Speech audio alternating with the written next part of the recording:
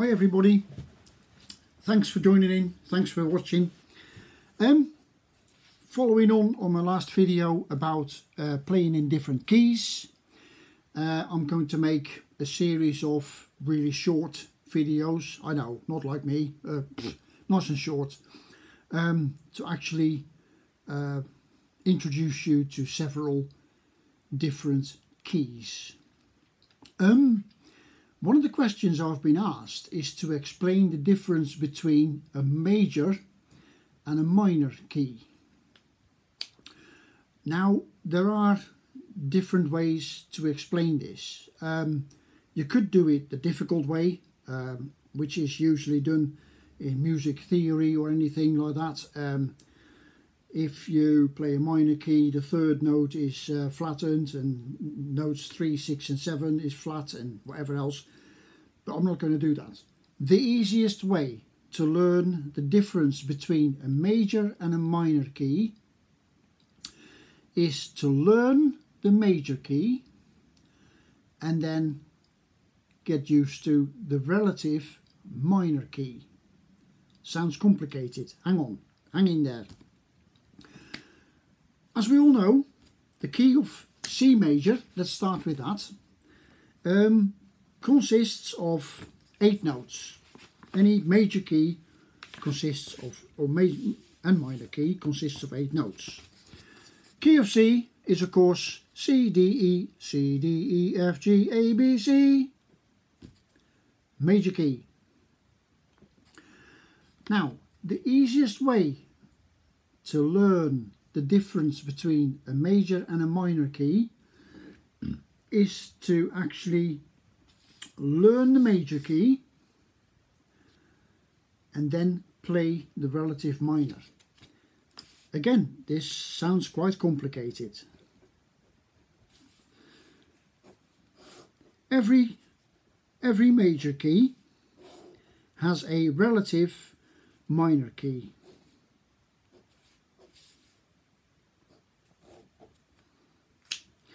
Let's start with playing the key of C major.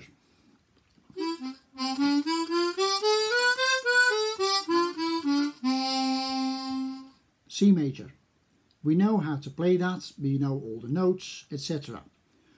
But now we're going to play the same notes, only we're going to start and finish on an A. So there's actually the major key, C, D, E, F, G, A, B, C. So now we're going to start 2 notes earlier, A, B, C, D, E, F, G, A. So that's why it's called a relative minor key. So C major, the relative minor key to C major is A minor. I hope you can get this in your head. So we play the same notes as we do in a C major key, only now we're going to start and finish on an A. Let's do this. C major.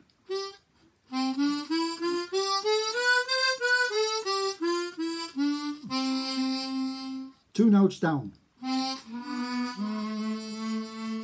And then we end up in the A. Now we're going to play A to A.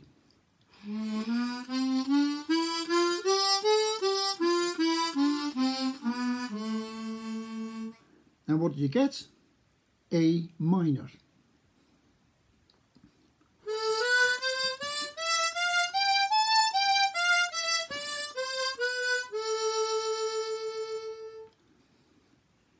If you want to play minor keys, get used to this. So instead of C being the root note, the A is now the root note. Same notes, still don't use your slider, but the A is the the relative minor key to C major. And in my next videos, I'm also going to do this with other keys. So G major, E minor, they're the same keys. You know, etc. So D major would be B minor and things like that. So the major key, as long as you can play that, then you go 2 notes to the left and you have the minor key. get this into your head. Right. So, and if you want to, please just play away, fantasize in the key of A minor.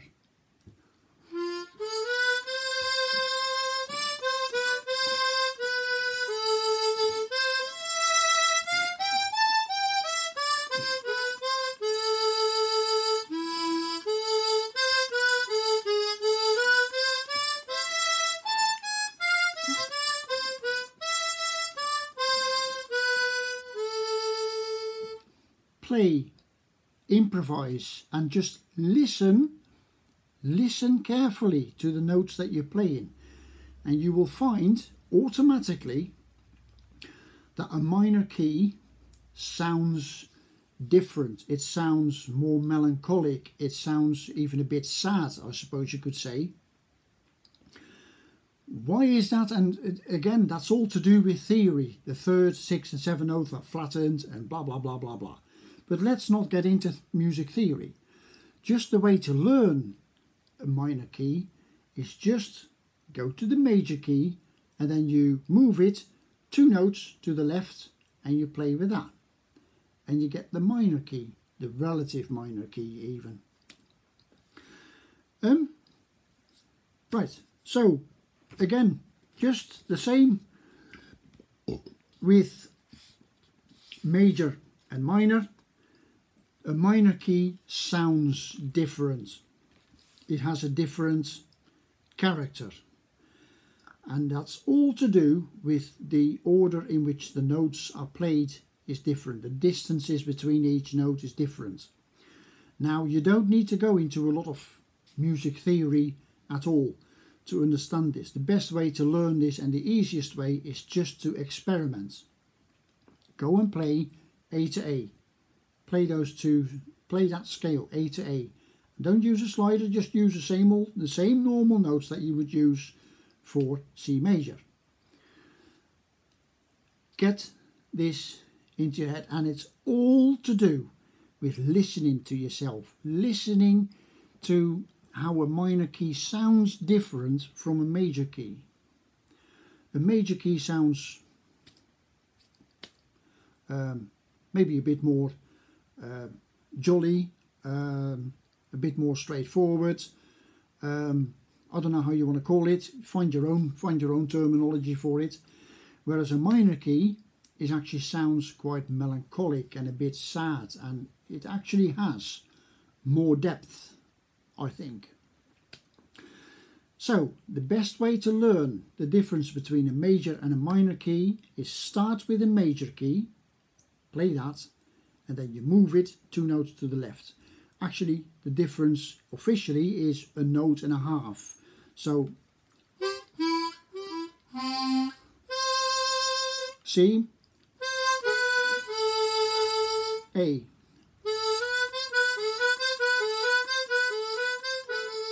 The distance between A and C is actually a note and a half, or 3 semitones.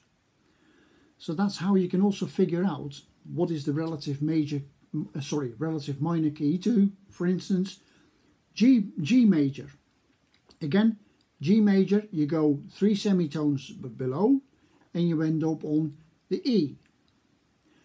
So the relative minor key of G major is E minor.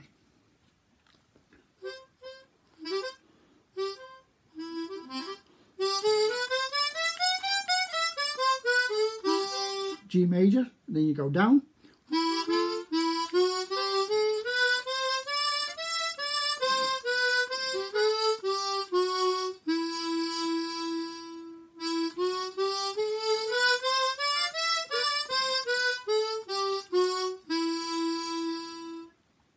Sounds completely different. It has a different feeling. So, play along. Try to improvise. Play something in A minor. Start and finish on A. Just play the scale up and down a few times and then see if you can find a certain tune in there somehow. And A to A or A minor, just put the accents on the major notes as you would normally. So 1 on the first note, the A gets the most accent. That's the root note. I don't know if this is all gobbledygook or whether this makes sense, but try it. Please try it. And the easiest way to learn the difference between a major and a minor key is to start experimenting with the relative minor. So get your major key, then you move 2 notes, minor key, relative minor.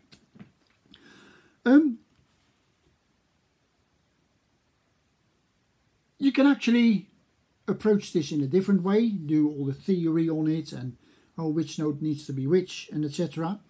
I don't know if you want to do that, but really the easiest way to learn the difference between major and minor is to start playing in C major and then you play in A minor and listen to the difference between those two. I hope this helps. I really hope. Just have a go. Just have a go. Improvise. Play something. Be great, honestly. And it opens just a new little hidden world somewhere that you probably haven't discovered before. Have a go, and I hope this again makes sense. Again, in the next, I'm now going to do, maybe not today, but just a series of short videos where I discuss not only the major key, so I'm going to discuss how to play, say, the key of G major, but I'm also going to add E minor to that. So G major, E minor, or D major, B minor, and so on. That's what I'm going to do. I'm not going to do videos about every single key there is in the world. All the 12 keys, that's not necessary. Most people, if you know about maybe 3-4 keys, if you can manage to play 3 or 4 different keys, that's enough. And from there, that will start to sink into your head, and then you can work out the other keys yourself by listening to the notes you're expecting to hear, etc. So have a go. Just experiment, improvise, play something, and play something in major and play something in minor. I hope this helps. Thanks very much.